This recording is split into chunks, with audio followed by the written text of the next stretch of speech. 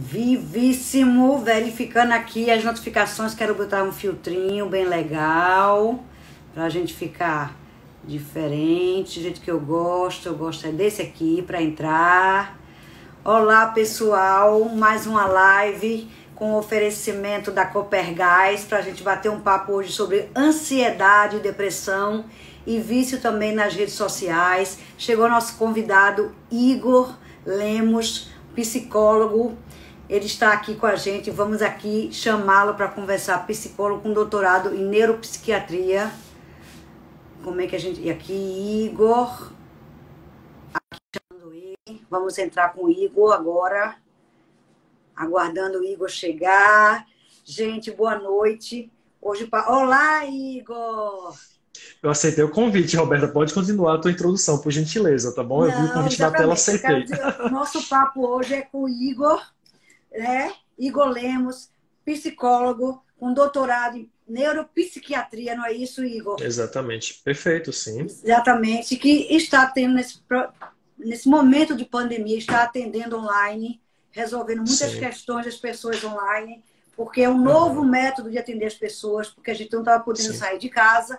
Agora começou esse período de flexibilização, não foi, Igor? E as pessoas têm que voltar a sair de casa. E eu queria lhe perguntar, está acontecendo com muita gente que eu conheço, que está acontecendo ao contrário, está com medo de sair de casa. Como é que a gente vai vencer esse medo para sair de casa? Esse medo do vírus, o medo de encarar as pessoas, o medo de falar com as pessoas, o medo de enfrentar o trabalho de novo, o medo de enfrentar a escola, o medo de enfrentar um shopping cheio de gente, lotado. Como é que a gente vai encarar isso, Igor? Boa noite. Beleza, ótimo, perfeito, boa noite. É interessante a tua pergunta, porque vários estudos que saíram recentemente, né, estudos internacionais, mencionaram que vai existir uma parcela populacional que não vai conseguir sair de casa.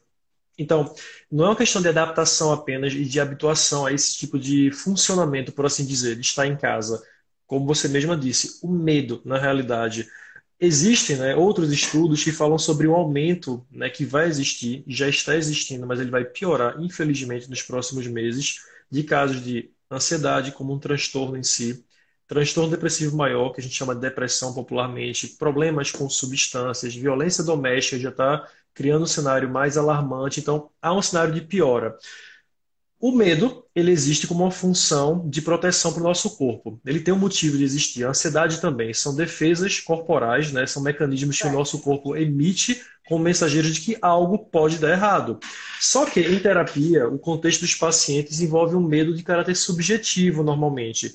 Puxa, eu tenho medo de que tal pessoa me deixe, mas não há evidências para isso. Eu tenho medo de tirar nota ruim na prova, mesmo sendo um bom estudante. O medo agora de contaminação, ele é real.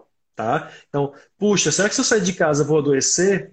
Pode adoecer de fato, né? Existe uma questão pandêmica real, inclusive, né? Isso é uma situação factual. Então, isso gera uma outra resposta. Porém, é necessário que nós possamos sim sair de casa em algum momento. Alguns não pararam, vários pacientes meus médicos, desde o começo da pandemia, estão com a rotina praticamente de trabalho igual, vão e voltam para os hospitais todos os dias. Outros adaptaram para o home office completamente, como é o meu caso. Hoje é dia 17, então hoje faz 3 meses e um dia que todos os meus pacientes, manhã, tarde e noite, são virtuais. Todos eles, na realidade. Então, agora, deixa eu fazer um parênteses. sim, Você lógico. sente falta do aconchego, de falar com eles no dia a dia, de olhar no olho pessoalmente, mesmo que sem dar um abraço? Sente falta disso? Sim, é completamente diferente, mas não é completamente diferente no sentido ruim, negativo, de forma alguma. O atendimento virtual eu já fazia antes da pandemia, bem antes na realidade. Eu tenho pacientes que moram fora do Brasil, né? Pacientes que moram na América do Norte, né? Que são do Canadá, pessoas que são dos Estados Unidos, Europa, tem vários pacientes, Oceania, que tem um fuso horário de 13 horas para o Brasil, né? Na Como é que faz Austrália. para trabalhar com 13 horas de fuso horário, hein? Exato, aí você marca, né, normalmente eu marco bem no comecinho da manhã e lá já é final de noite, na verdade, né? Então a gente consegue dessa forma, ainda é o mesmo dia, na verdade. Então assim, paciente de São Paulo, Minas Gerais, paciente do Ceará, já existia esse cenário. O que eu fiz foi adaptar os pacientes daqui, de Pernambuco, todos para o modelo virtual, né? E houve uma boa adesão na realidade. Ainda bem, houve uma ótima adesão, inclusive. Mas sim, é diferente, né? É super diferente. E o atendimento virtual, ou o trabalho virtual, como as pessoas estão em casa, né? Uma parte em home office, muitos têm a ideia de que legal, tá em casa, é mais tranquilo, é tua residência, é um local que você já conhece. Não é nada disso, na verdade. É mais estressante para muitos, inclusive, né? Eu Porque você acho não tem. também. Exato, a didática do dia a dia, você tem o teu trabalho usual como ele era anteriormente, não há o contato com outras figuras, você também fica imbuído de realizar tarefas de casa, quando na realidade é o trabalho e casa ao mesmo tempo, então gera um conflito gigantesco. Tu associas a tua casa com um ambiente laboral de estresse e é cansativo, e como no meu caso eu atendo o dia todo nesse mesmo celular que eu estou fazendo a live contigo, a minha visão fica restrita para o mesmo aparelho eletrônico manhã, tarde e noite. A gente chama isso de tecnoestresse, que a gente já fala já já sobre o assunto de dependência tecnológica, né? Tecnologia em Exato. si. Essa Então, dependência eu quero falar, porque eu acho que está todo uhum, mundo dependente tecnologicamente, todo mundo dependente. Mas é para daqui a pouco. Vamos falar agora sobre lógico, ansiedade. Essa ansiedade sim. que está deixando todo mundo louco. A gente sente aquela sensação, pelo menos eu sinto, que sempre uma angústia de que algo está para acontecer, que a gente pode ser pego de surpresa por esse vírus que está aí no ar, medo de sair de casa, medo de ficar em casa demais. Aham. Sempre uma coisa que parece que não vai passar. E a sensação, quando eu falo com meus amigos, com as pessoas que estão do meu lado, até com familiares, todo mundo parece que está com essa sensação em comum. É uma sensação conjunta, não é uma sensação só minha. É uma ansiedade, eu tenho ansiedade, tenho um transtorno de ansiedade, sou diagnosticada com isso. Mas independente do diagnóstico que eu tenha, parece que você exacerbou essa ansiedade. Você fica sempre esperando uma coisa, uma notícia que venha diferenciada. Está tendo essa sensação realmente? Você sente isso nos seus pacientes? Ah, nenhuma dúvida em relação a isso. Nenhuma dúvida em relação a isso. No primeiro mês de atendimento, o impacto, como a gente esperava já, né, que a gente estuda a área de psicologia, imaginávamos que seria menor. É um momento inicial. Você não tem a noção do que é realidade, né, o que é o problema em si. Passadas semanas e meses, o corpo ele se adapta a esse novo estado. E aí, com as privações todas que nós temos, os conflitos em casa aumentando, esse estresse laboral, os estudantes, por exemplo, estão, em sua grande maioria, super. Qual a melhor palavra para usar em relação a isso? Super desgostosos em relação ao método online de ensino. Não pelos professores em si, mas pela ausência de colegas em sala de aula, pela ausência do recreio, pela ausência da rotina de encontrar um amigo depois de uma aula. É tudo virtual, com as aulas prontas, o professor ao vivo, você não tem aquela mesma interação. Então, para a graduação, a mesma coisa. Há um sofrimento em relação a isso. Então, sim. Esse aumento de ansiedade, do estresse, de sinais depressivos existe, é um fato. E, E pode para as falar, mães Roberto. também, né? Porque as mães, Sim. coitadas, nem se fala. Eu acho que mãe que tem criança pequena, que tem que ensinar para compartilhar de uma aula ali, Aham. deve ser muito complicado. Deve ser um estresse que vai lá em cima. Menino, para o menino sentar, ficar em frente ao computador assistindo uma aula. Porque tem criança hiperativa, não é isso? Certamente, tudo isso é uma adaptação na realidade, né? Como eu falei para ti, como tem pacientes meus que estão atendendo em casa, até médicos que atendem em casa, outros estão nos hospitais, outros estão em casa, tem um momento que aparece uma criança durante a consulta, né? Abre, pai, quero fazer tal coisa, né? Tipo, mãe, e aparece de fato, ou você está atendendo e houve uma briga dos filhos, um conflito acontecendo, você não pode ir lá solucionar a questão, tem que esperar uma outra pessoa fazer tal coisa. Então, assim, são outras demandas na realidade, né? O que me preocupa, na verdade, é que, como eu falei para ti, nós teremos que, em algum momento, sim, nos expor à situação. E a questão principal, a palavra mágica que fica em relação a isso é aceitação. Aceitar que esse é o momento que a gente vive, esse é o funcionamento do mundo inteiro e que a nossa parte, o que podemos fazer, é o caso de prevenção, né? A utilização da máscara, da viseira, do álcool gel, que é um item indispensável há meses de nossas vidas e com a cautela necessária naquilo que também é necessário você se expor. Por exemplo, Igor, eu queria muito visitar um colega meu, bater um papo com ele, não é uma coisa tão importante assim e tal, mas eu quero, né? Vou me arriscar um pouco, vou ver a família dele. Isso é uma situação mais perigosa. Você não precisa sair de casa para visitar uma pessoa que tem uma família junto, que teve contato com outras pessoas, e que é por aí que Certo. acontece a contaminação, tá? Então, assim, não é o indicado fazer isso. Ou então, Igor, vou furar um pouco a quarentena e vou fazer uma coisa que não acho legal. Vou conhecer pessoas e paquerar gente nova. Isso também não é indicado. É aceitar que o momento do mundo é esse e que quando há uma irresponsabilidade tua com a outra pessoa, não é só com uma pessoa, é com toda uma sociedade que a gente sabe há uma luta muito grande de redução, né, para a gente reduzir os casos que existem em relação ao Covid e que só podemos conseguir algo se todos colaborarem. E a gente tem Pernambuco como uma referência em relação a isso, inclusive, né? A gente atingiu, em um dado momento, o maior número em percentual do Brasil de distanciamento social, que foi 62,1%, que é um ótimo resultado. Pernambuco está apresentando uma grande quantidade de curados também, né? De pessoas que se recuperaram bem da doença. Então, assim, a gente tem bons resultados, mas podemos fazer mais ainda. E nesse momento em que há a flexibilização, que as pessoas estão com muita vontade de ter sair de casa, pegar uma praia, Loucas, né, é. aquela, tudo preso, né? Tá preso. Eu quero compensar na China, inclusive, Roberta, quando eles reabriram o espaço comercial lá, né, as pessoas consideradas de alto poder aquisitivo compraram muita coisa nas lojas. Então, assim, eles estavam com aquela demanda chamada demanda reprimida e eles externalizaram tudo isso. Como nós, né, latino-americanos, temos a tendência a ser muito calorosos, né, pessoas que gostam do Exatamente. toque, que alegria e tal. Tem que ter cautela em relação a isso. Senão, a gente vai ter uma segunda onda, que a gente está na primeira ainda, e aí a gente não vai, né, nem tão cedo ter uma resposta benéfica em relação a isso. Quem acompanha, só para finalizar minha fala, documentários sobre o assunto, ou lê notícias com frequência, a gente sabe, é um fato isso, de que uma vacina distribuída para o grande público vai acontecer em intervalo de pelo menos 1 ano e meio. Né? É o período que é esperado para isso. Então, até haver um antiviral adequado, até chegar uma vacina que seja distribuída para o mundo inteiro e fabricada, é um tempo longo. Então, essas medidas que a gente conversa agora, elas vão ter que ser aplicadas por um bom tempo em nossa sociedade.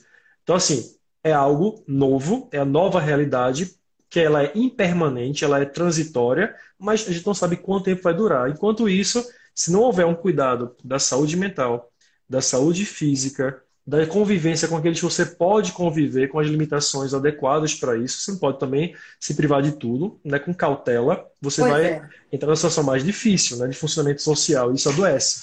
É isso que eu queria saber. O que é que a gente faz? Qual seria o primeiro passo para a gente tentar controlar a ansiedade? Qual seria o Ok. primeiro passo? Para a gente não entrar nesse pico louco de ansiedade.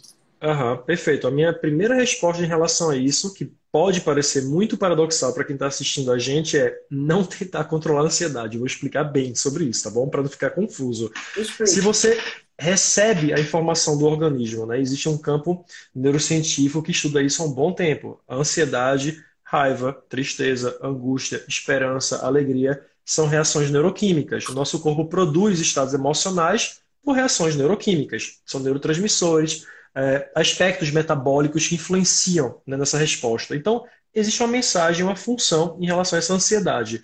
Se a ansiedade chega como mensageiro, você fala, ô ansiedade, cala a boca, não quero te sentir, não quero ser na minha vida, sai de perto de mim, ela vai voltar. E mais intensa, porque a mensagem não foi ouvida na realidade. Porque a gente trabalha em terapia, e né, para quem assiste, né, a live, a minha abordagem terapêutica é chamada terapia cognitivo-comportamental, que é chamada pela sigla TCC popularmente, né? TCC. Ela utiliza aspectos de mindfulness.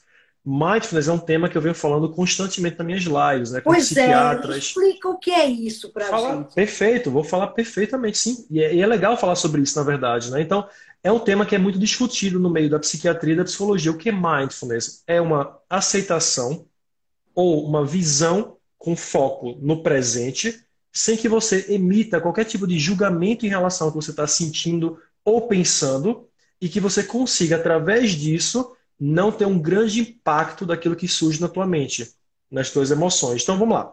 Traduzindo, a primeira ideia é que você consiga entender que aquela ansiedade surge, que ela é uma informação do corpo, você não vai lutar contra ela inicialmente, vai observá-la entrando, que é desconfortável, é chato, eu entendo isso, e ela vai naturalmente sair. Então, a primeira ideia é você não lutar contra ela. Você fala, que droga, estou sentindo isso, é prejudicial, é horrível. Você vai inicialmente aceitar. Posteriormente, você vai ter um momento de reflexão e se perguntar, ok, naquele outro horário eu senti ansiedade, foi chato, desconfortável, mas qual foi o motivo em relação a isso? Mas às vezes o que eu digo é o seguinte, eu tenho ansiedade, e às vezes essa Sim, ansiedade, quando chega de um sim, jeito que você fica com uma sensação muito ruim, aquela sensação aham, iminente de morte, aquela sim, taquicardia que vem muito forte, você sua aham, frio, você tem vontade de enjoo muito grande, e você não tem como controlar. Aquela sensação é tão ruim que você acha que ali você vai se acabar tudo. Você acha que vai aham, morrer, você até confunde. Então, você não tem como controlar aquilo no seu organismo. Como é que você uhum, domina isso para você não ter essa sensação de novo? Porque quando você está legal, tendo ok, aquele pico de ansiedade, aqueles 20 minutos, 15 uhum, minutos, você não sabe dizer que vai passar. Você acredita que ali você vai permanecer naquele estado, que você fica meio aham, letárgico, embora esteja ansioso, mas dá uma crise muito perfeito, grande. sim, É meio complicado aham, de você dizer vai passar, que você acredita que não vai. Pode até alguém chegar aham, junto de você, não, vai durar pouco tempo. Você fica se vendo, colocando a mão no pulso, colocando a mão no coração, achando que o ar não vem, e confunde com Covid e tudo no meio dessa história. Fica, eu tô com Covid. Eu acho que estou tendo falta de ar. Vou para o hospital, não vou. Não, não vou para o sim, hospital, porque se eu for, vou pegar sim, sim, Covid. sim, Aí volta para sim, cá. Então, é uma sensação muito complicada de a sim. gente ter essa você está falando aí bem, muito bonito e tal, mas a gente que está sentindo não consegue pensar Perfeito. assim. Não, perfeito. Vou chegar nisso para deixar a informação bem clara para ti. Legal. O que existe em terapia são várias estratégias na realidade, várias, tá? Essa que eu expliquei para ti, ela é inviável quando você cita, por exemplo, o movimento de ataque de pânico, que é o caso que você mencionou, em que existe um efeito dominó, exato, de ansiedade. Então, você tem inicialmente uma resposta taquicárdica, uma aceleração do coração, ou uma respiração mais ofegante. E aí tem uma explicação para isso, tá bom, Roberto? É interessante a gente explicar por que acontece isso. Quando a Explica por que respiração, acontece isso. lógico, perfeito. E a Quando a gente respiração se acha que torna é mais Covid, né? Porque ofegante, faltou o ar agora. É sim, Covid, sim, pronto, tem que correr você para o hospital. associa, exatamente, se associa. A respiração mais ofegante, basta fazer rapidamente aqui, ó, um exercício que eu faço com os pacientes. Basta fazer isso aqui. É desconfortável. Eu vou fazer por um curto período de tempo, mas para o paciente a gente pede por um minuto, que é essa respiração Certo. rápida, quando você sente ela, não necessariamente dessa maneira como você vai respirar, mas ela tem uma emissão diferente de troca de gás carbônico, né? O dióxido de carbono, aliás, desculpa, o gás carbônico e oxigênio, CO2 e O2, você faz com que a tua mente ela tenha uma maior liberação de outros tipos de gases que não geram em ti um estado de calmaria. Gera náusea, tontura. Você libera carbono na realidade, isso vai ficando tonto e tonto, gera uma náusea. Esse estado de náusea faz com que teu coração precise bombardear ou bombear, né, mais sangue, acelerar, acelerar, acelerar, acelerar. E aí você fica com aquela resposta de, opa, meu coração acelerou agora, o que é que está acontecendo? Algo ruim. Isso aciona uma resposta hipotalâmica, uma região do cérebro vinculada à regulação da temperatura. Você começa a suar. Vem um suor no teu corpo e esse suor gera em ti uma ideia de que, opa, algo muito ruim vai acontecer, ou está acontecendo e vai piorar. E aí vem aquela sensação Exatamente. de bolo na garganta. Eita, esse é Ah, o eu não dia consigo todo. respirar, tá ruim, tem alguma coisa que não passa aqui, e aí aumenta a tontura, e em alguns casos a pessoa tem o quê? O desmaio, né? Ela pode Exatamente. desmaiar, ela tem uma sensação iminente de morte. Então, para esses casos, né, que envolve o transtorno do pânico em si, como um ataque de pânico, você precisa de uma outra terapêutica. Então, a ideia na terapia é, quando há o ataque de pânico, durante o curso do ataque, você pode tentar, caso seja possível, minimizar o impacto através da figura de terceiros que estejam próximas a você, ou você ter aquele ambiente seguro para que o ataque surja e ele passe, mas a ideia da terapia é que não haja o ataque de pânico.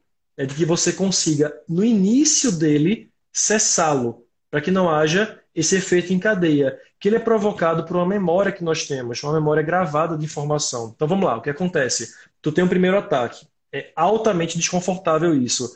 Há o Exatamente. medo de ter um segundo ataque. E esse medo, ele te deixa hipervigilante. Com isso, bum, há um novo ataque de pânico e esse efeito cascata, ele é gravado, gera uma resposta mnemônica no cérebro, memorização, grava isso, e diante disso, você tem um curso de um transtorno acontecendo. Eu sei que o senhor é psicólogo, não é psiquiatra, que pode passar remédio, mas um remedinho não Sim, ajuda, não. 100% da história, sim. Então, assim, o que a gente trabalha em terapia é o tratamento colaborativo, né? O tratamento combinado. Então, a gente faz em TCC o trabalho com as técnicas terapêuticas, que envolvem várias, respiração diafragmática, relaxamento muscular progressivo, registro de pensamentos, mindfulness, como eu falei para ti também, são várias estratégias, junto a, normalmente, o uso de antidepressivos, né? Os psiquiatras utilizam normalmente remédios dessa classe, ou, numa situação que você não consegue suportar aquela ansiedade, ela é mais intensa, o uso de benzodiazepínicos, né? E aí tem nomes populares como alprazolam, diazepam, rivotril, e aí vai. Então, cada psiquiatra tem sua terapêutica, tem sua intenção Estão perguntando aqui, medicamentosa. ó, mas sempre Sim, associada, ó, Rodrigo Lima está perguntando, mas sempre tá. associada à psicoterapia, sempre, né? O psicoterapeuta, né? O psicólogo tem que estar junto para poder resolver o problema em si que está Sim, na cabeça da pessoa. sim, porque a ideia de uma terapia não é aquela ideia popular de que ela vai ficar buscando fatores do passado, a esmo, sem motivo, e o paciente fala, e o terapeuta diz, tá bom, tudo bem, até a próxima sessão. Não é assim que funciona. A terapia, por exemplo, a TCC, é uma terapia sistemática, Roberto. Ela tem uma introdução, um intermédio, né, que é o meio da consulta, aplica-se técnicas, é uma terapia científica, baseada em neurociência. Então, assim, ela tem um outro modelo. Então, ela, sim, como o Rodrigo falou, ela vai na raiz do problema, só que essa raiz é um caráter longitudinal, aprendizagens incorretas ao longo da vida, traumas infantis, uma questão de vulnerabilidade mental por fatores genéticos. Você vai na raiz, mas não adianta você ir na raiz apenas o paciente sofrer no momento presente, na é verdade? Então a gente vai dar um corte daquele sofrimento no agora, associado ou não ao medicamento, quem julga o medicamento é o médico, e a terapia vai diminuindo esse impacto no paciente para que ele consiga lidar com isso.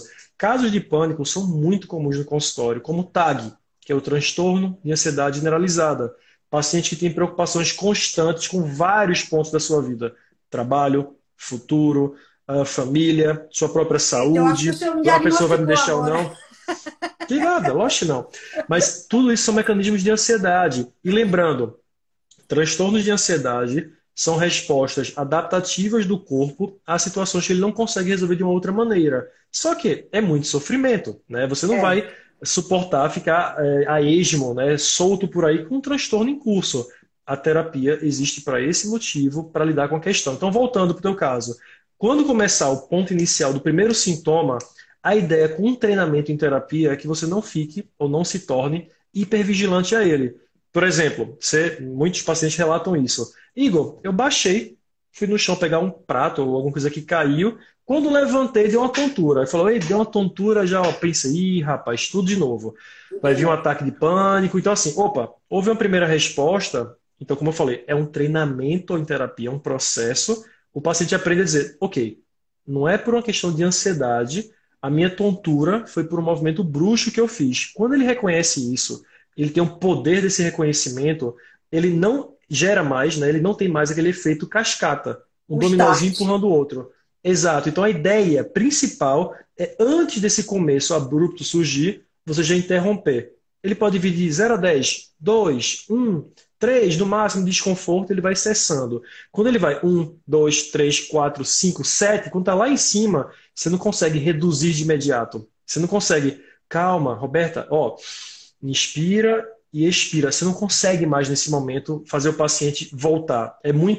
Tá muito acionado, né? Ele está hiper ativado emocionalmente. Então, ele Entendi. não vai reduzir naquela hora. Aí você pode fazer uso do benzodiazepínico, né? Isso instruído por um médico, repito, e aí você consegue reduzir para que não haja outros episódios no futuro. Tem paciente, Roberta, que tem 3, 4, 5 ataques por dia de pânico. Outros uma vez ao dia, outros uma vez por semana, alguns com a situação agorafóbica, que é em locais públicos, outros em casa vendo televisão. Tão bem, estão em casa vendo televisão, de repente bate um mal-estar e, opa, lá vem aquele efeito todo de novo. É aquela ideia do lá vem de novo, sabe? Tipo, Eu que sei. droga. Essa que é a questão. Mas se há tratamento para isso, há. Se os pacientes ficam assintomáticos, ficam também. Com o tratamento correto da terapia e o medicamento, o paciente tem uma melhora muito boa. Tanto que, para finalizar minha fala e passar para ti de novo, a TCC, junto à psiquiatria, é considerado no momento o padrão ouro de tratamento para casos de pânico. Então, pânico, ansiedade generalizada, estresse pós-traumático, ansiedade de separação, ansiedades em geral, depressão, problemas com tecnologia, a TCC é a abordagem padrão ouro no momento no mundo. Pois é, falou isso, agora vamos falar de depressão.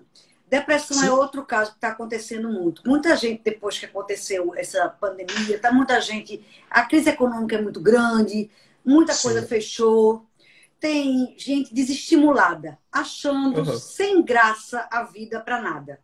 E sem coragem de levantar da cama, não vê sentido em mais nada, fica baixo astral de um jeito que tágico mesmo, que não quer fazer mais nada, não está vendo sentido. Chega com o que a gente chama aquela depressão zona mesmo, né? Que é aquele por que acontece isso e como Aham. e como é que a gente faz para sair? A gente às vezes vê um parente, vê uma pessoa muito próxima, gente jovem, inclusive, com depressão. Hoje a gente vê cada dia mais até esse número de suicídios grandes, né? Na população mais jovem. População, inclusive, também se mutila. A gente vê muito acontecendo Aham. isso, Sim. essa turma jovem. O que é que pode ser feito? E você diz que essa terapia cognitiva é importante, mas por que acontece a depressão? No mesmo jeito que você falou da ansiedade, por que acontece a depressão? E se aumentou Uhum. muito agora, ou é só... Você tem dados sobre isso? Tenho dados sobre isso, sim. Vamos lá, vamos por etapas. A depressão é chamada de transtorno depressivo maior, na linguagem psiquiátrica. O que é a depressão? A depressão é um compêndio, uma junção de vários e vários sintomas, que são os primários e secundários. Sendo os primários, normalmente, a tristeza e ou irritabilidade, presente por pelo menos 2 semanas, na maior parte dos dias, todos os dias, tá? Ou quase todos os dias, pelo menos, e anedonia. O que é anedonia? Perda de prazer naquilo que você faz habitualmente. São os chamados sintomas principais ou primários. De forma secundária, há vários outros sintomas. Ideias de culpa, pensamentos de morte ou suicídio, diminuição da libido, desinteresse em estar com outras pessoas, cansaço sem motivo aparente, maior agitação ou lentificação psicomotora. Há vários sintomas. Quando falamos de depressão, é uma resposta também de adaptação do organismo, tá? Existem vários fatores. Primeiro, pessoas e outras que não tenham proteção neurobiológica para isso. É uma neuroproteção. Alguns são mais suscetíveis por uma raiz genética, né, familiar. É. Ah, eu tenho um pai, uma mãe, uma tia que tem depressão. Então, há uma herdabilidade do transtorno. Ponto número um. Alguns sujeitos são mais, outros menos vulneráveis mentalmente a desenvolver o transtorno.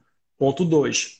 Ponto 3, que é o ponto talvez principal, que é eu tenho ali a formulazinha pronta, a pólvora ali, é só ligar o fogo agora para explodir, é a palavra simples, todo mundo conhece, estresse.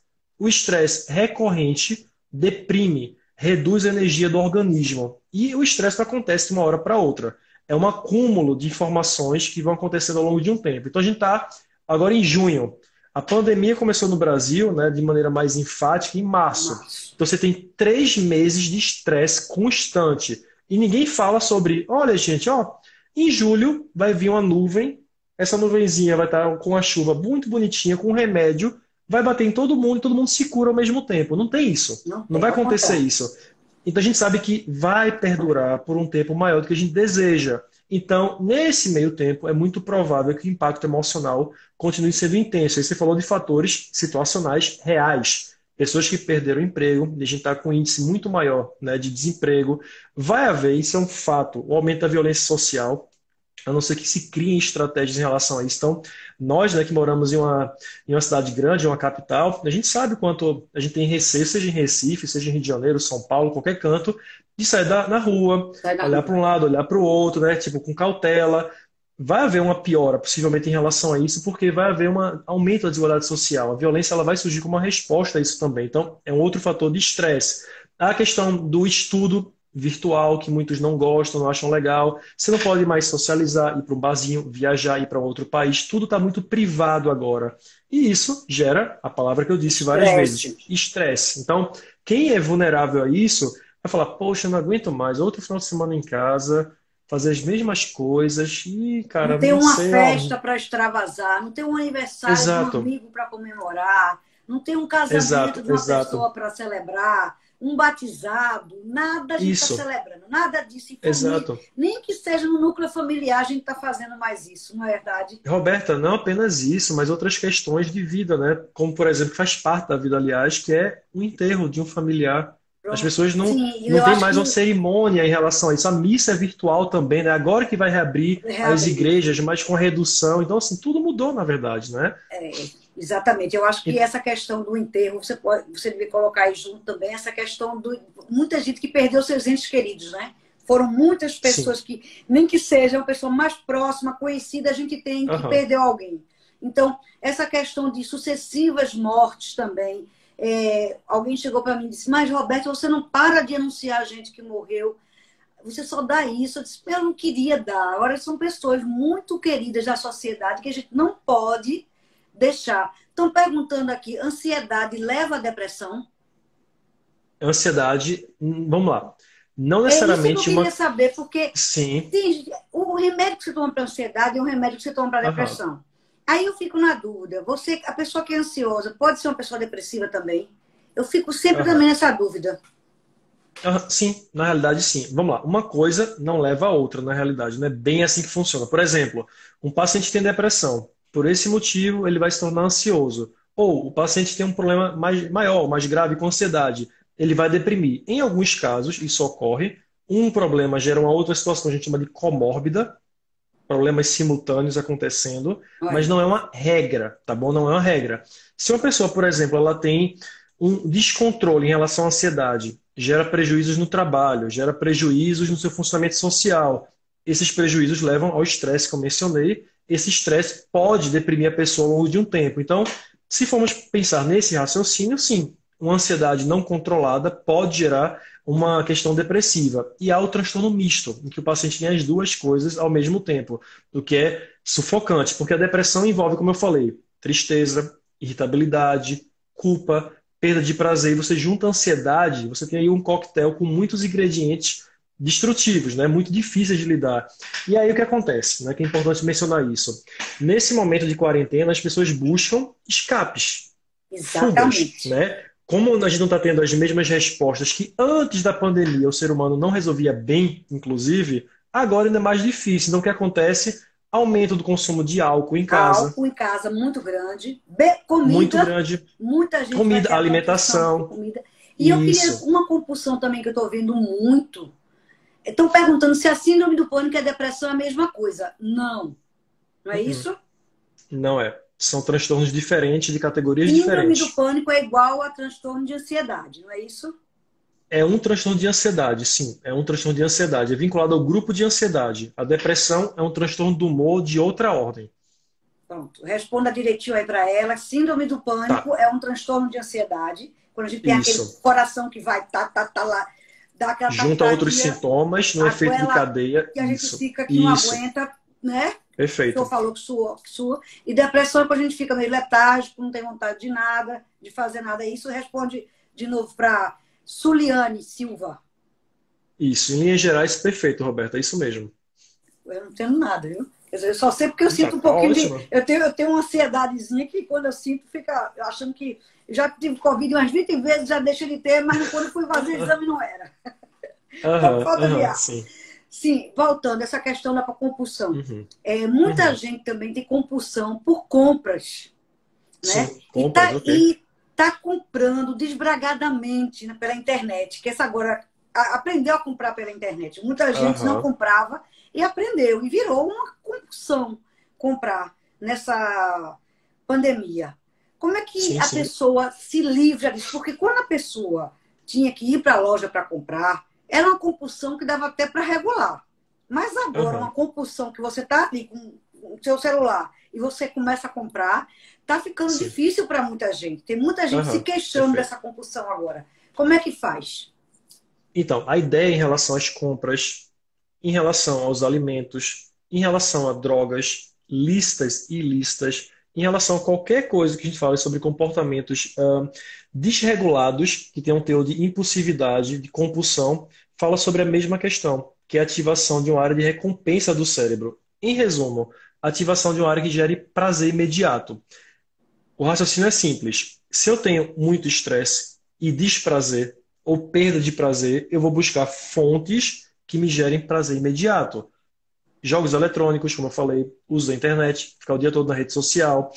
comprar alguma coisa pela internet. Gera prazer comprar, pelo amor de Deus, todo mundo sabe que gera prazer. Você tem um poder aquisitivo para ter um item, sei lá, um tênis, um vinho, comprar um computador novo, você vai lá na internet e tum, clicou. Livro, tem gente que é compulsivo. Eu tenho um amigo meu que Exato. agora está compulsivo por comprar livros. Ele disse que não tem mais onde colocar e está comprando, comprando, comprando, Aham.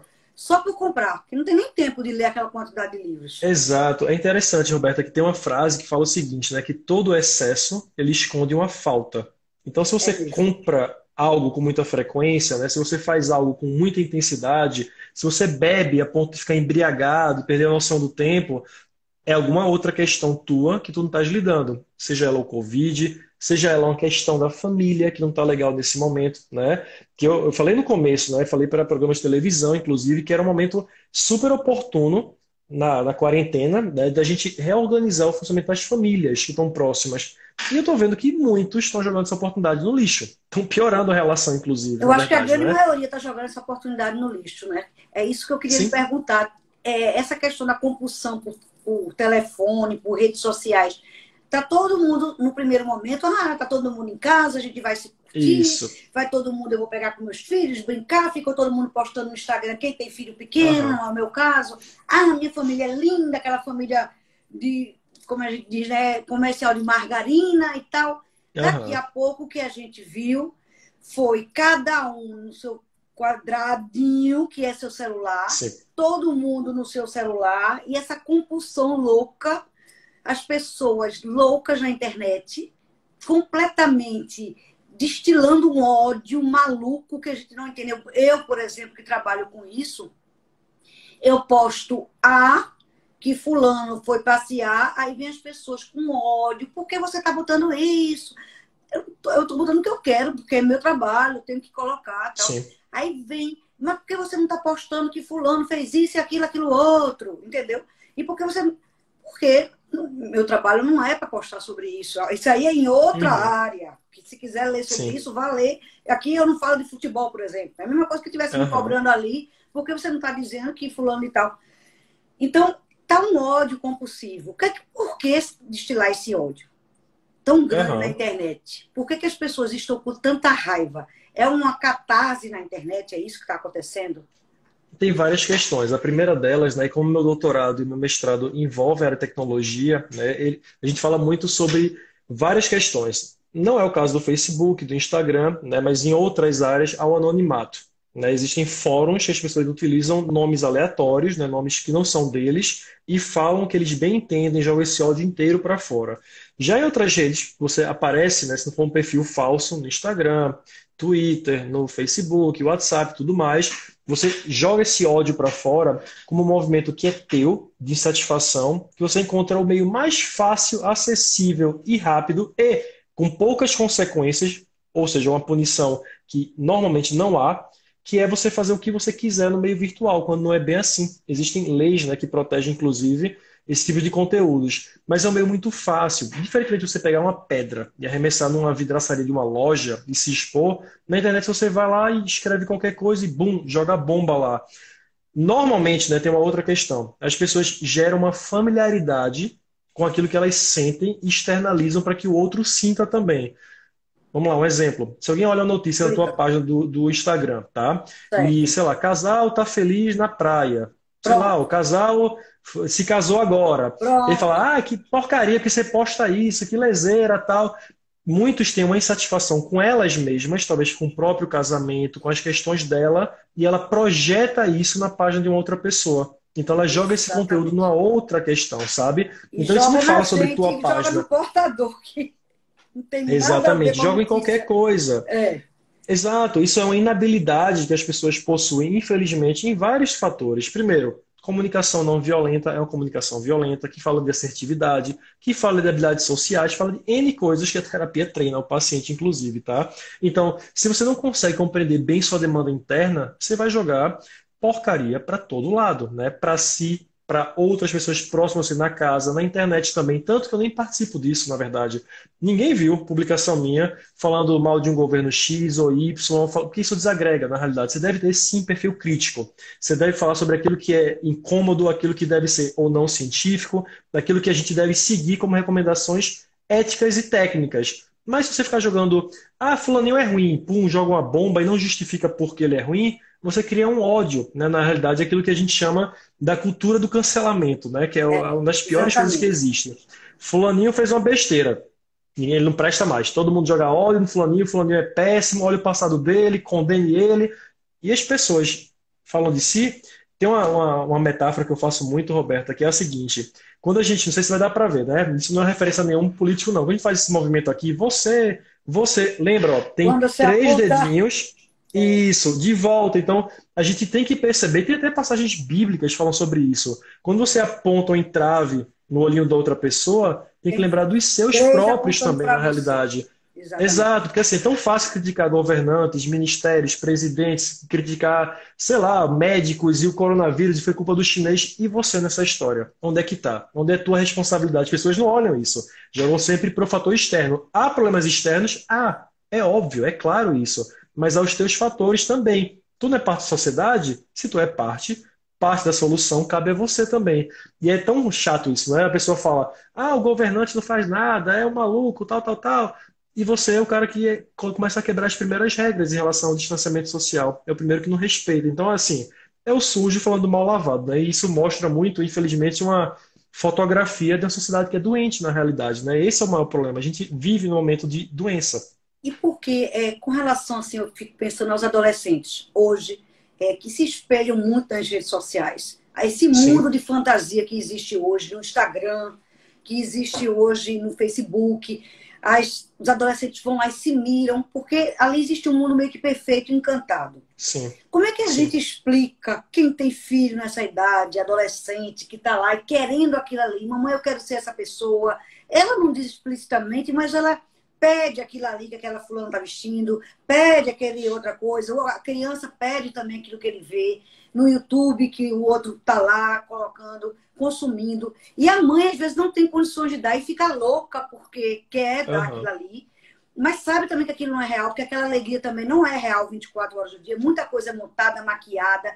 Como é que você, como mãe, como educadora, vai dizer para o filho, filho, isso não é real. Ela também ganha muito patrocínio para poder estar postando isso aqui, ela não ganha ganha de graça, ela não está gastando Uhum. do dinheiro dela, mas a criança não entende. Como é que você, e até você mesmo se sente um pouco insatisfeito, porque se você vê todo mundo numa festa, todo mundo no ano novo está lá rindo, está curtindo festa, ou no carnaval e você está em casa, aí gera uma frustração. Como é que a gente lida com essas frustrações? Exatamente como você falou, pela comunicação assertiva.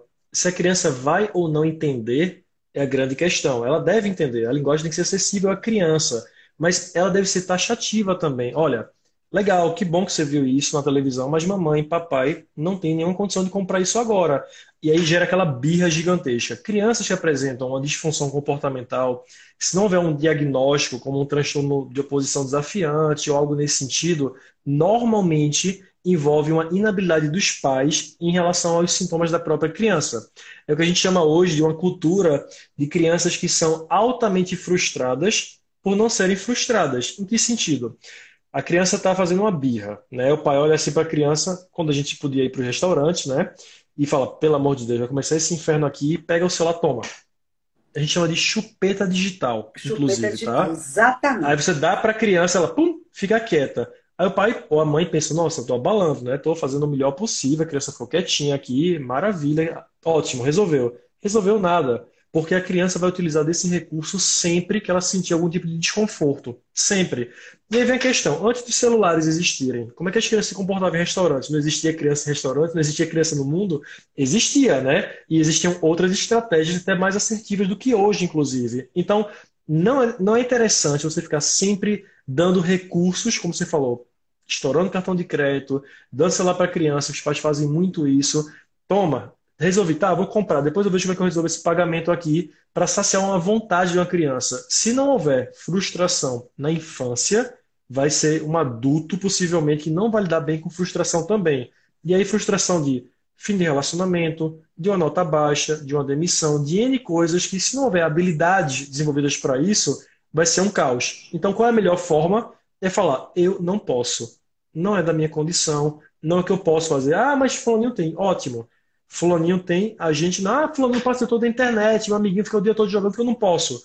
A família de fulaninho é uma, aqui é outra. E é isso, ponto. Comunicação clara, direta, concisa e cabe com o tempo a criança compreender isso. Lógico, uma relação que tenha afeto, cuidado, uma validação das emoções da criança, mas a linguagem tem que ser compreensiva, de acordo com cada faixa etária que ela pode ou não ter. Se for possível dar um agrado, fazer alguma outra coisa, você faz. Se não, é isso e pronto. É saber dizer não. É isso? Saber dizer não. Exato, e tem muito adulto, Roberta, muito adulto que eu atendo, que infelizmente tem essa dificuldade de dizer não. Por quê? Porque dizer não desagrada a outra pessoa. E se desagrada a outra pessoa, ela se afasta de você. Se ela se afasta de você, você fica só. E vem aquela linha de pensamentos problemáticos. E aí você não diz não. Você quer dizer um não. Ah, bora lá em casa hoje mais tarde. Tô, ai, caramba, mal cansado, tô mal pra caramba. Tá bom, eu vou, relaxa, tô aí e tal. Você pode dizer não. Você pode dobrar meu plantão, médicos. Ah, poxa, velho, tô mó cansado, dei 12 horas. Tá, eu pego pra tu, relaxa, tranquilo, eu vou ficar aqui por você, eu quebro teu galho hoje. Não quer dizer que você tem que dizer não sempre ou sim sempre, mas em situações X ou Y, elas precisam ser ditas. E quando você não diz, você fala não para você mesmo, primeiramente, não para sua vontade, para aquilo que você precisaria fazer em teu benefício. Isso gera um caos, né? Você nota que tudo que a gente conversa hoje, ansiedade, depressão, dizer o não, sobre frustração, tecnologia, são normalmente inabilidades do organismo em resolver uma questão. Aí eu reforço, entra o papel de um terapeuta, de um psiquiatra, de um mentor, de um coach, de pessoas que tenham habilidades para isso. Para a área de transtornos psiquiátricos, a área é da psiquiatria e da psicologia, tá? A grande maioria das áreas, aliás, envolvem a psicologia, a área dos transtornos envolve a psiquiatria também, mas as pessoas têm a dificuldade, Roberta, de procurar ajuda, na verdade, né? De dizer eu preciso ser ajudado, eu preciso de um parceiro, de uma parceira profissional para me auxiliar. E nisso adoece, cronifica a doença e depois é mais difícil tratar. Então, é necessário buscar ajuda também, né? Eu reforço muito isso, inclusive. Agora, por que você acha que as pessoas têm essa resistência tão grande de dizer eu preciso de uma ajuda de um profissional? Não diga que eu estou fazendo psicólogo, não diga que eu estou com psiquiatra, ó, não conta Aham. não, ó, fulana vai, mas não diz não. Pelo amor de Deus, ó, Sim, minha filha tem psiquiatra, mas ó, não diga para ninguém não, para que ela está indo não. Por que as pessoas ainda têm esse preconceito tão grande com relação à saúde mental? É uma coisa que veio lá de trás, a coisa dos perfeito. sanatórios, de que era Aham. coisa de louco, de gente doida, que, ai, meio fora da cachola, aquela coisa que ficou. É um preconceito. Sim, é um preconceito, né? O preconceito pré-hífen, né? Com um tracinho, né? O preconceito, um conceito pré-estabelecido, é uma ideia que você tem sobre algo que não é necessariamente coerente com a realidade. Existem vários pensamentos inadequados, né, que a gente chama de disfuncionais, sobre terapias e psiquiatria, né? As duas terapeutas que existem, que a gente está conversando aqui. Ah, psicólogo é coisa de pessoas que estão buscando um luxo, é luxo para alguns. Ou então, psiquiatra, coisa de louco, na realidade, quando na verdade a palavra louco já é uma palavra incorreta, né? A gente não deve utilizar em tom pejorativo nunca esse termo, né? Ah, fulaninho é louco. Não, não é um termo legal, tá? Então, não tem nada a ver com Então é loucura, bom a gente não tem nada aprender. a Quer ver dizer, com eu não devo dizer, fulano é louco. Isso aí, nunca não, de mais. Não forma usar alguma. mais A isso. gente, não, exato, a gente tem muito esses ditos populares, né? De fulaninho é doido, idiota, Louco de é pedra, louco. louco de Várias pedra. palavras, né? Denegrir, que é uma palavra que a gente não deve utilizar, que é uma concepção sobre questões racistas. Tem vários termos que a gente vai, né? A gente erra, é natural a gente errar. A gente vai aprendendo. E aí Débil envolve o quê? A mental, a gente usa cultura. muito. Fulano débil mental, Isso, perfeito, a gente perfeito. Isso é usa. a questão da cultura, né? Que a gente vai aprendendo os conceitos, assimila e entende eles como sendo, entre aspas, verdades, quando na Verdade. realidade não são. Terapia em países, né, europeus, nos Estados Unidos, não é luxo. Eles têm como elemento basal, não é uma vergonha de procurar um terapeuta lá. O psiquiatra não é encarado como sendo um médico que vai tratar pessoas que têm problemas que são incontroláveis, aquela questão do sanatório.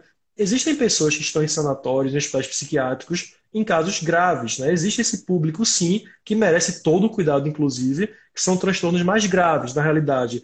Mas existe um percentual grande populacional que tem uma depressão, e a depressão, em muitos casos, em muitos, não é uma questão da tua escolha de ter, tá? Na grande maioria, ninguém escolhe adoecer para começo de história, né? Mas é uma questão genética. E Você até, pode estar até bem. perguntaram aqui o que é epigenia.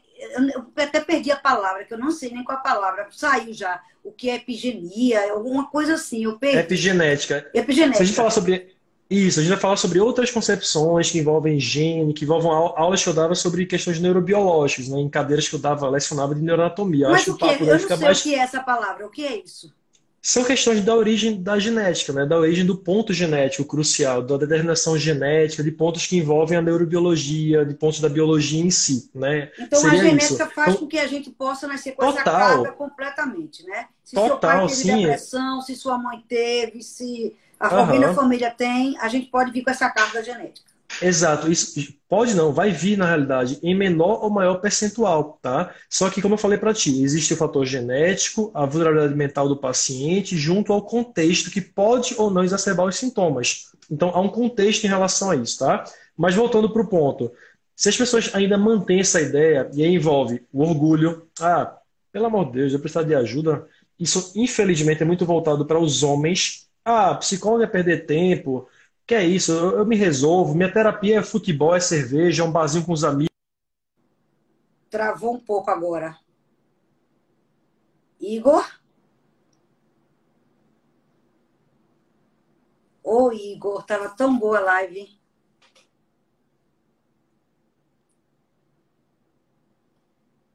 Voltou?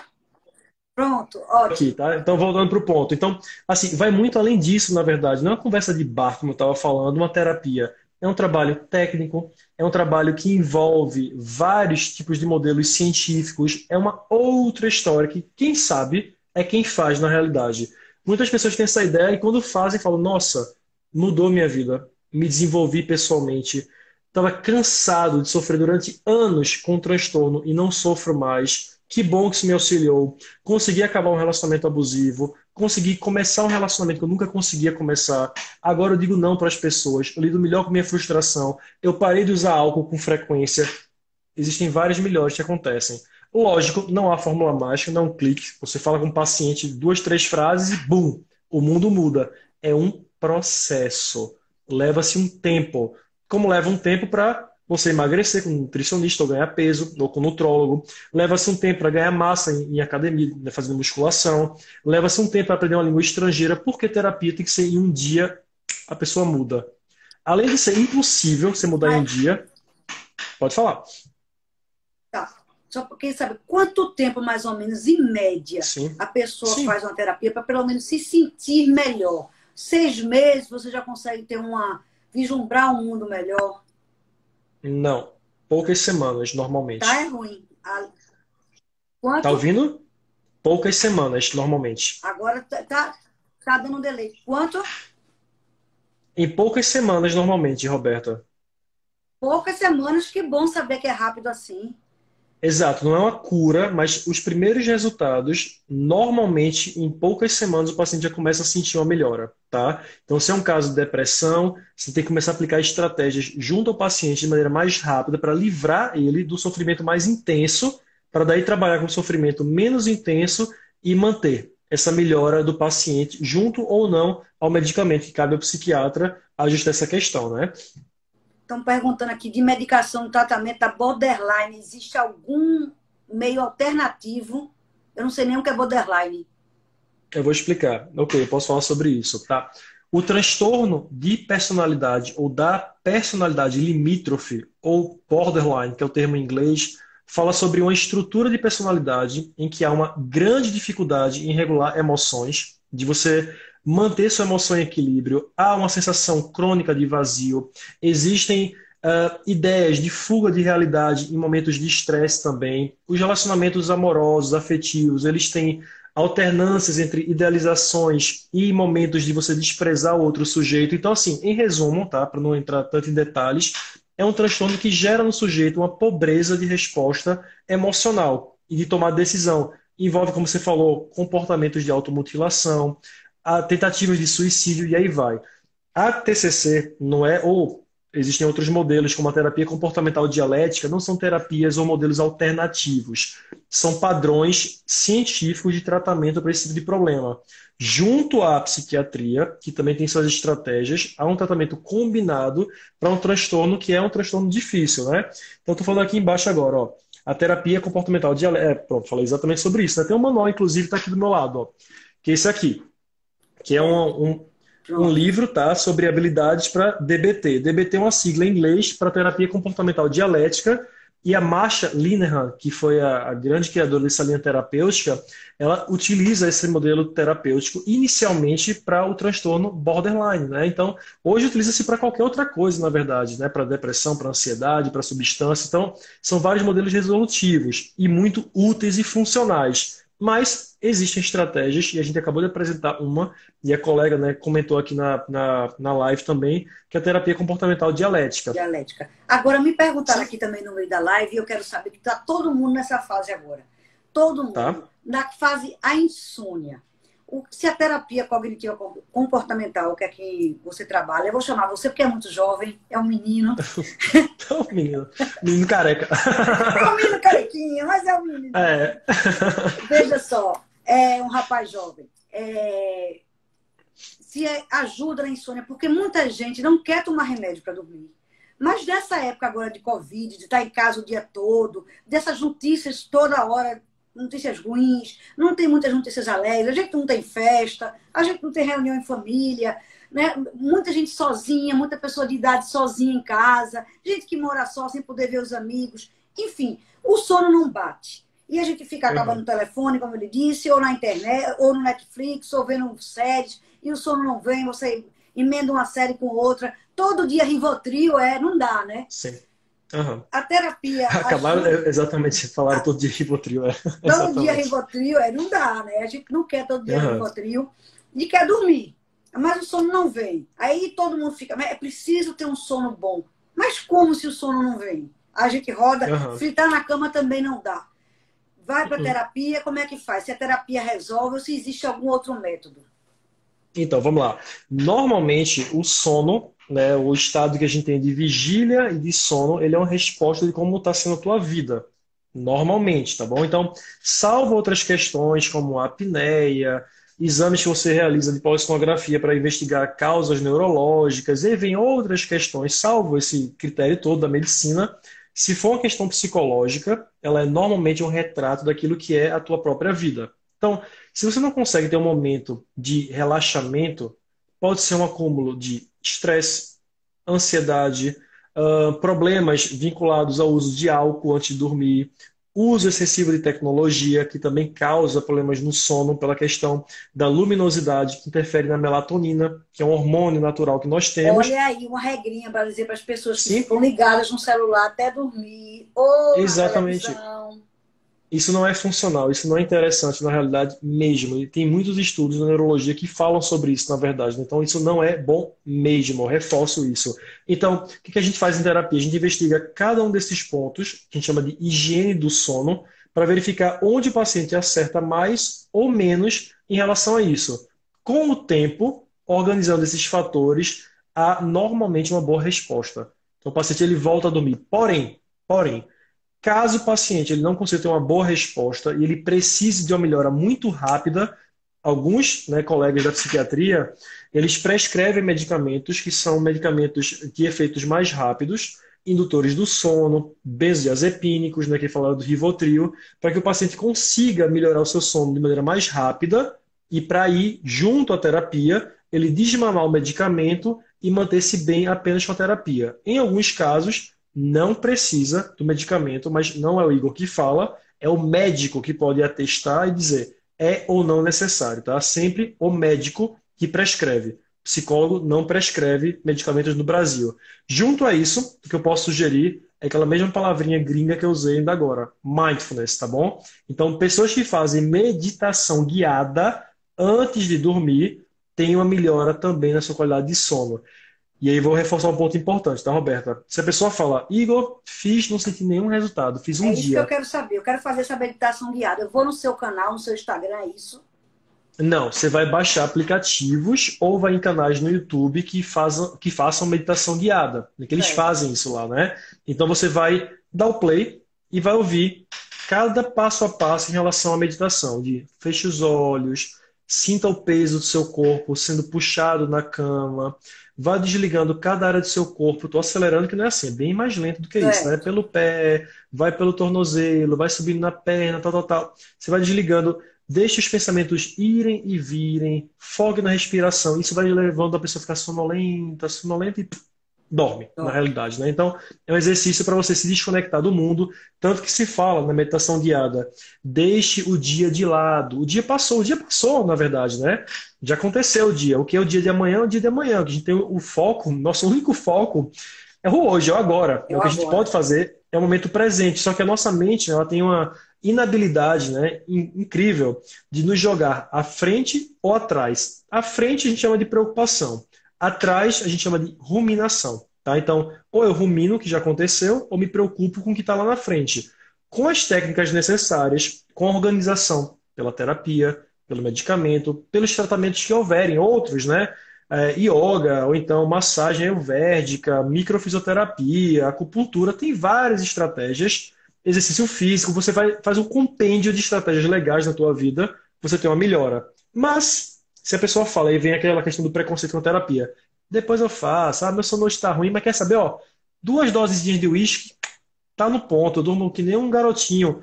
Você vai prolongando o problema, desenvolve um problema hepático, desenvolve um transtorno do sono, aí depois fala, poxa, o Igor falou de uma meditação, fiz, não resolveu nada. Também, querido, tu estás aí com problema com álcool, problema com fígado, problema com não sei o que, não vai resolver numa meditação básica e rápida, né? Então, assim, leva-se um tempo. Quanto maior o dano, mais tempo de resposta com terapia ou com medicamento, né? Então, assim, é a escolha de cada um. Igor, tá chegando ao final da nossa live. Eu quero agradecer Lógico. a Copergás, mais uma vez, parceira que realiza essas lives maravilhosas. Conversas como essa com você, que foram assim, eu acho que muita gente elogiando. Poder Que conhecer bom. você, trazer vocês para os meus seguidores. Queria que você deixasse seus contatos aqui. É @Igor Terapia, não é isso? Igor Terapia. Quem quiser mandar recado para mim por lá, tem meu e-mail, tem meu WhatsApp lá também, contato pelo inbox também. Quem quiser saber mais sobre o que é terapia, como fazer terapia, o que é, eu explico lá, não tem nenhum problema. Ah, eu quero que você indique um colega para fazer terapia. Você pode indicar, eu indico outras pessoas. O que eu quero é ajudar, seja comigo, outros colegas, é dar direções na vida das pessoas. Lembrando que Instagram não é terapia, não é aconselhamento virtual. Eu posso sugerir, né, indicar pessoas para auxiliarem da psiquiatria, da psicologia, e aí vai. Então, quem quiser, né, ter esse contato, sinta-se acolhido, sinta-se abraçado. E, Roberta, eu super agradeço o convite, é um prazer, né, falar com você. Eu que agradeço. Seu canal que é super eu respeitado, você pessoa de referência. O seu tempo Que para poder legal. falar com a gente, ajudar as pessoas que estão nesse momento sofrendo tanto. Esse momento está pedindo muito isso, uma pessoa como você. Muito Que obrigada. bom. Até uma próxima, Agradeço. se Deus quiser. Um beijo bem Um beijo. grande. Fique em paz. Vamos meditar. Sim. E para Até mais, gente. terapia, Boa para a noite. cabeça se Sim. ajustar. Beijo, Igor. Sim. Tchau, tchau. Outro. Tchau, tchau. Tchau. Beijo.